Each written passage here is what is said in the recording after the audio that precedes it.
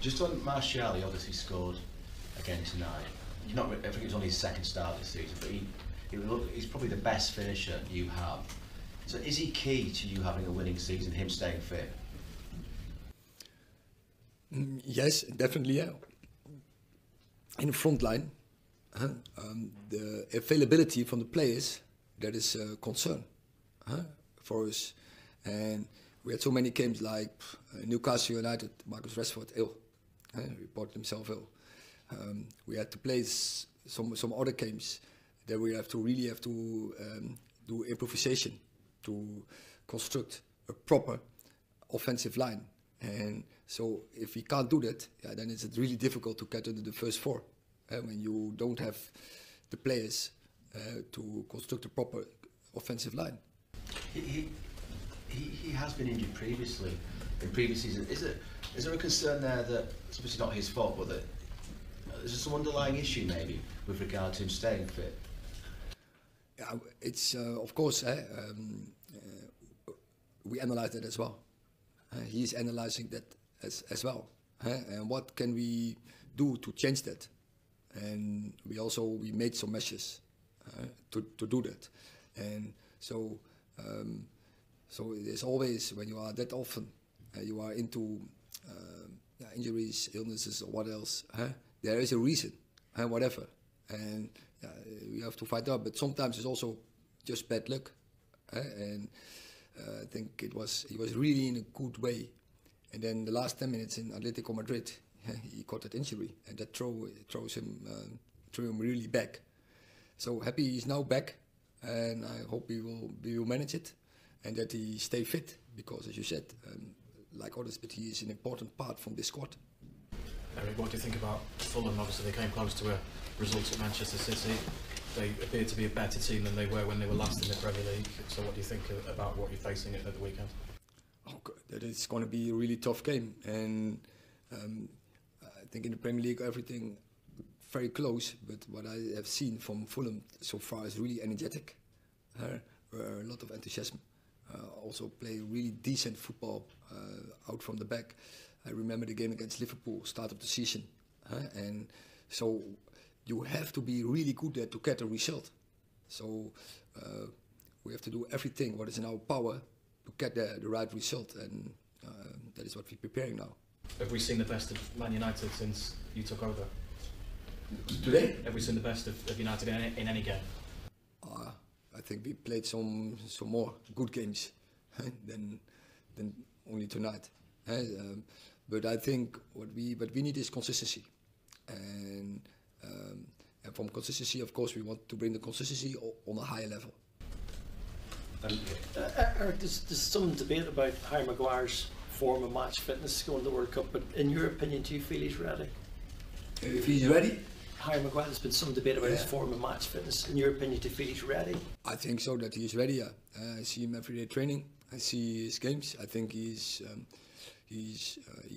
came back from injury, but he's ready to perform on the highest level. Eric, okay. From the start of the season or pre-season to this break now, how would you rate what Manchester United have done? Have you got as far as you thought you would? Not as far? Maybe a bit further? Where would you say Manchester United are? Oh, I must say I hoped that we were here where we are now. But game better is to ask me the question after Sunday. Sunday is going to be a really, I think, important game. But if you look into the progress, but I think so one of the conclusions you already can make, that is, I said just a question from Jamie about the front line. That is a concern, and I think we really made progress in football. Pressing, play out from the back, also attacking. But the final third, that game we have to improve. But then you have to be numbers available, and also when we have to cover so many games, then you need rotation.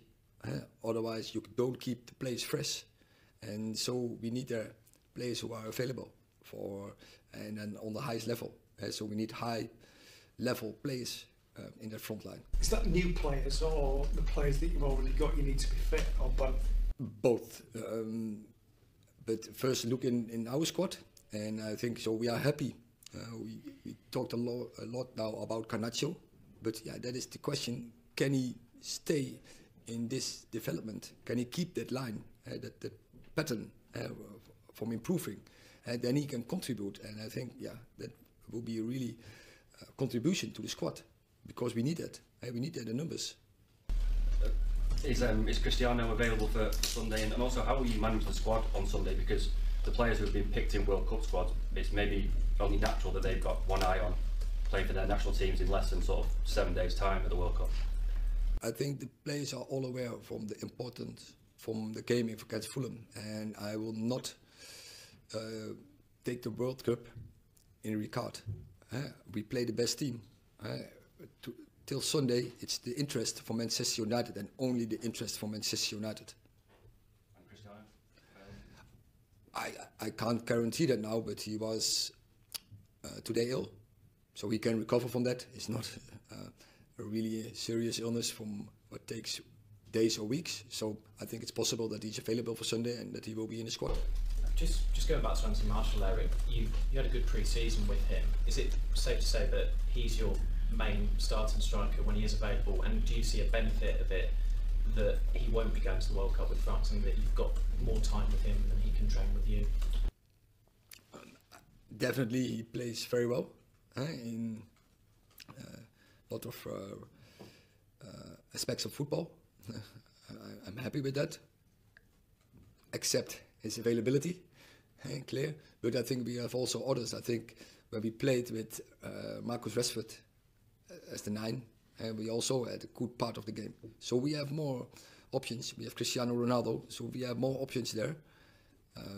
But quite clear, in my way of play, I like a type as Anthony Marshall is, because he can hold the ball, so he's a target. He can link up, but he can also run behind. He has speed, he can finish, and he's a good presser. Mr. James, you gave another chance to Donny van de Beek tonight, Eric, and he struggled again.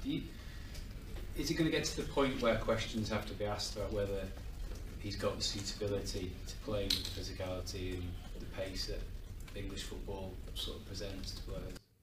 Yeah, I see the opinion, but when I watch back the performance in Sociedad and also in Villa, he's there in the positions what I expect number 10 has to do. And nowadays, 10's really difficult to really show themselves. If we have the romantic idea from the number 10, who is the playmaker and giving the final passes, if they have to play in the middle of the park, that's really difficult there, because nowadays all the good teams close the middle of the park. So it's really difficult to get there a lot of ball touches. So that's also not the player who Donny van de Beek is, but what he is doing well is his positioning and his movements in togetherness with strikers, especially with the number 9. That combination, he's really good in positioning and in anticipation, in and out of position, and he did it to my satisfaction in the last games. But I have seen he's not on the scoring list, he's not on the assist list, clear, and he can do better. I think he's still not there on his limits. I've seen him better in the past, definitely, but I think, positioning-wise, he's acting quite well. But he has to make that step, and that's what I agree with pace and intensity. You've obviously only got the Fulham game now until you resume at Christmas. Do you expect Donny to see the season out with you? You don't expect him to go out on loan or look to move in January. You expect him to finish the season with you? I don't think the loan doesn't make sense.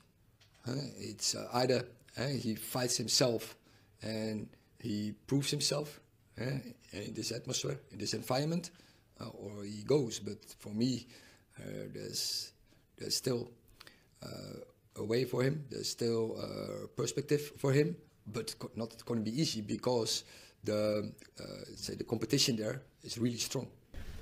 Okay, last two, Carl and the back. Mr. Ten Hag, you just spoke about you're really happy to see players make their international teams. I want to discuss Jadon Sancho, who wasn't selected for England. He's ill again. What are you making of his first half season under you so far? It was up and down. When he some really good performances, and I think he was in a good direction.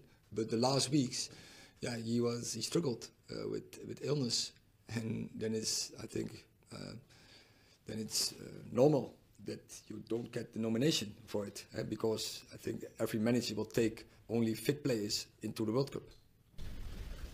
Can I also ask, Diogo Dalot is suspended for Fulham.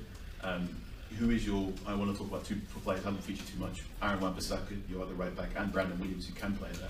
How have they been getting on in the last 4 or 5 months under you? Not that well, because Brandon wasn't available.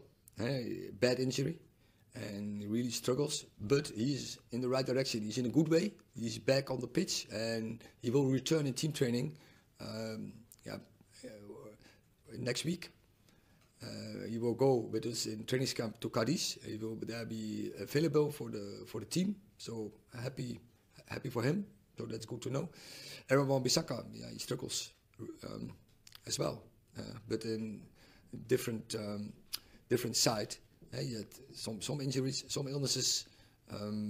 So was also often not available, but doesn't have a real big problem. So yeah, it's about him to get really fit and to make competition with Diogo for the second season half. Last one at the back. Eric, about Anthony, is there any chance of him getting fit for Sunday, or it's an injury that needs more day to improve? We work on that, but I can't confirm that he will be in the squad for Sunday. But he made progress last days, and we will see tomorrow, Saturday, if he will be available for the team for Sunday.